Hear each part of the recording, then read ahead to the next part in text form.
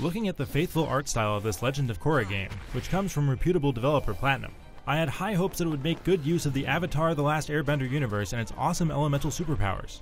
In reality, it's a huge disappointment. This poorly made tie-in can't even stand up as a competent third-person action game, much less something I could recommend to a fan of the show.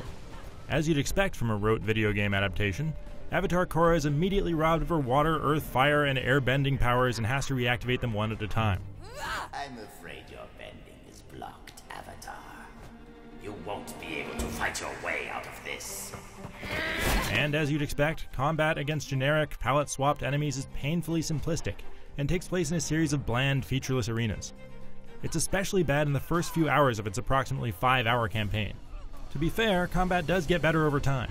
Once I'd gotten the hang of its annoyingly short counter timing windows and leveled up my bending skills, I was able to pull off some cool attack strings that resemble the beatdowns Korra delivers in the show. It just never really felt that good, and it took until my second playthrough of a game I didn't really want to finish playing the first time for it to become remotely rewarding. Enemy variety isn't terrible, but I almost never felt like I had to vary up my attacks. Perhaps the most offensive part is that there's barely a hint of the wit and charm that makes the show's characters endearing. There's basically no story, much of the acting makes Bolin's performance as Natuk sound good, and barely any characters other than Korra appear at all. Only Janora's here, and she isn't even animated. In fact, even the cutscenes are poor. It's embarrassing.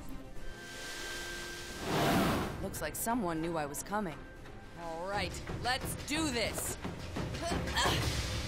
A close second on the terribleness scale is Iroh's item store. When you die, all of the health potions and buffs you've used have to be repurchased and re-equipped every single time, or you can't heal at all. It's a genuinely stupid system. The Legend of Korra the game isn't all combat, though when I played the Endless Runner minigame interjected every few levels, I wished it was. It's actually not a terrible Endless Runner, but it isn't a good one either, and these high-speed 90-degree turns are disorienting. The pro bending minigame is better, but not by much.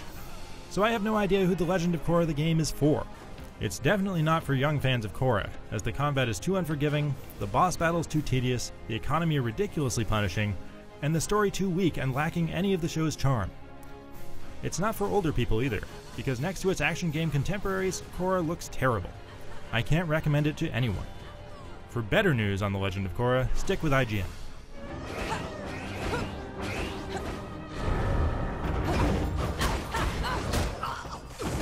Whatever's in here, he must not want me to get.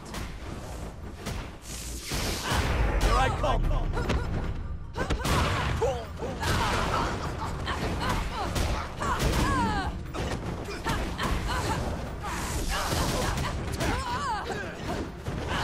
Let's go!